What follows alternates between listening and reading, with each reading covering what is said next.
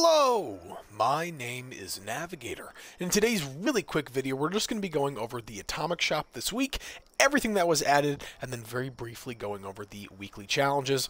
I'm kind of busy right now, but I do have another video coming out going over everything that was added with today's Milepost 0 update, so be sure to go check that out. We cover some really interesting stuff, but let's get into this. So, number one, let's pop into the Atomic Shop here, and I did a little cheating. I did actually look in here, and it is pretty awesome. So, for the most part, it seems like there was one new bundle that was added this week. Like I said last week, there's a bunch of bundles that are in here if you're trying to, catch up on some things. But we do have this bundle called the Wild Mountain Way Station Bundle.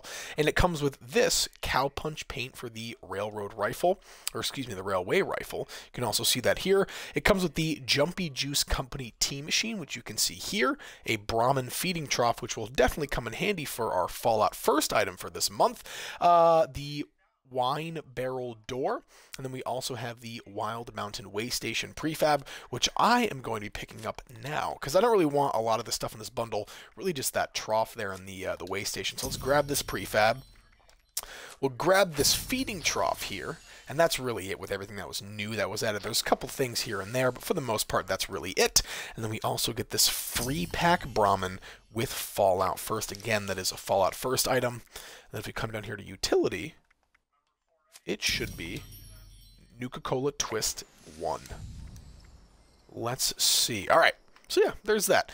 What we're going to do really quickly is just go over those camp items, and then I'll finish by going over the weekly challenges. So let me throw this down. I'm really excited for this, actually. This thing looks super, super cool. So there's cannot workshop, but bruh. Hold on, let me delete some things here.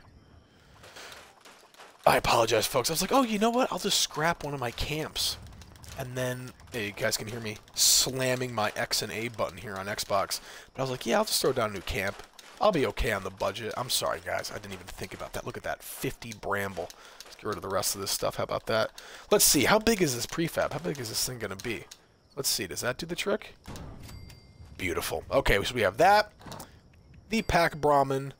And then this feeding trough here, which is really cool. And then we'll just throw down this door here. All right. Beautiful. So there's that pack Brahmin here. Apparently he makes, or they make, fertilizer. So this is a fertilizer stand, which is kind of cool. I'm curious, though, if he walks around or if is he just stationary. Very interesting. But then this feeding trough, pretty much just cosmetic. Something you can throw down in front of this Brahmin or the other Brahmin that we already have available in the, I think it's what?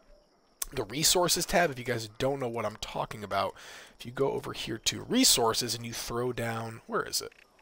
Where is it? Right here. This fertilizer producer, another Brahmin will spawn at your camp. So you can kind of have like a whole farm now. You could have 2 Brahmins at your camp, which is really, really cool. So yeah, there's that. Very interesting. And again, he makes fertilizer over time. What could I put in it? Could I actually put things on him? Kind of cool if you could store things there.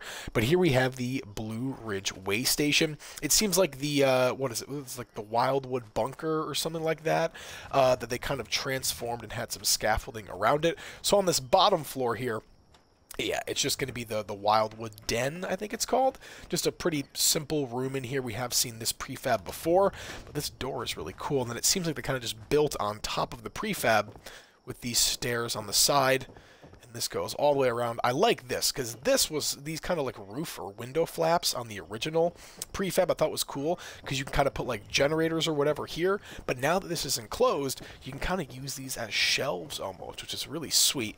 And this loops all the way around, and there is no third floor. But this is a really, really, really cool prefab. I can already see this going like right next to some kind of road or something. It would just fit in so perfectly. I just love how this looks. Definitely make a new camp with this, even though I made a new Blue Ridge camp last night, but I love it. The sandbags here, the armored windows, the scaffolding along the side. I just think that this looks absolutely fantastic. What a great prefab. 700 atoms is also not that bad. That's kind of the running price for prefabs nowadays, so there's that. But let's move on to these challenges. So number one, here are the daily challenges if you wanted to pause the video now and take a look at that. Moving on to the weekly ones, though. Collect caps should be easy, you know, just sell stuff every day, collect pre-war food. My advice, go around to every train station around the map and try to find it. Collect purified water. My advice, go to people's camps and steal it. That's the easiest and fastest way. Collect Rat Array or Rad-X, either go to the train station or just play events. Events usually give you those in multitude. Complete a mutated public event. I'm not sure if those are going to pop up frequently, however, I do know that next week, or at least the week after, we are going to be having a mutated public event, kind of like seasonal event. So that will be cool. Cripple a ghoul's leg, go to the White Springs Golf Club. There's probably like 30 ghouls that are there. Kill a super mutant, head to Huntersville. You get a big chunk of that done. Like a best build camp. If you guys don't know what that is, it's a new aspect added with the Milepost 0 update. You can kind of see me cover that in the video I should have adjacent to this. But do you see how this camp looks normal, and then this camp kind of has like that blue effect on it? We can actually come here, and you can fast travel, you can vote, you can do pretty much anything on this camp. So let's see, I'm going to like this camp.